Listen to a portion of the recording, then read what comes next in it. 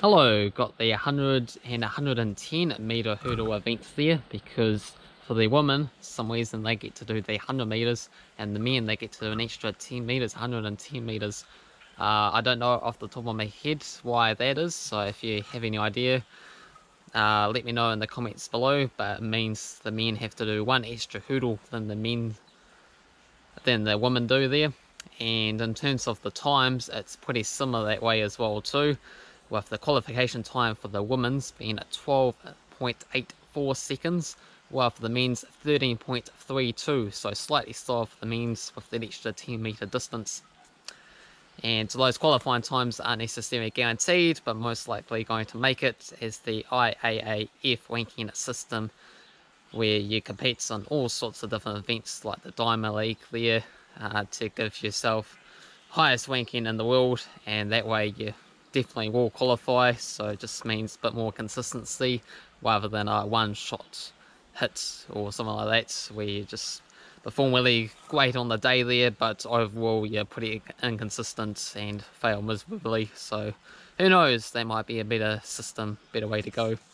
So for the men's event there, so far 18 of the 40 have qualified, with Jamaica confirming their 3 athletes: Orlando Bennett, Ronald Levy, Omar McLeod. USA having Freddie Sipadine, Grant Holloway and Daniel Roberts. For the women, they got 21 of their 40 athletes confirmed. Jamaica, USA have got 3. They have qualified for both countries, but have not named their squad there, as well as Australia. And for the last year's Olympics there, for the men, Omar McLeod from Jamaica managing to win the event there, and he's also qualified here, so he could be one to watch out for. Got Orlando Ortega for Spain, also qualifying this year there, and Dimitri Bassacon for France getting the bronze medal. For the women's event, had Brian Rollins for the USA, Nia At from the USA, and Christy Castellan from the USA, so domination for the USA for the women.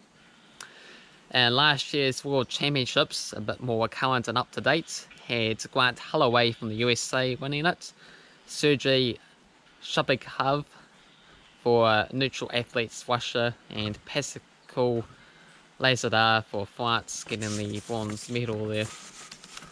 And last year's Diamond League events there for the men's had Omar McLeod winning it twice for Jamaica, Sergei Shubikov twice for Russia, but independent country because of their drug problems in the past there, being part of the neutral athletes now there until that ban, if it does get lifted at all.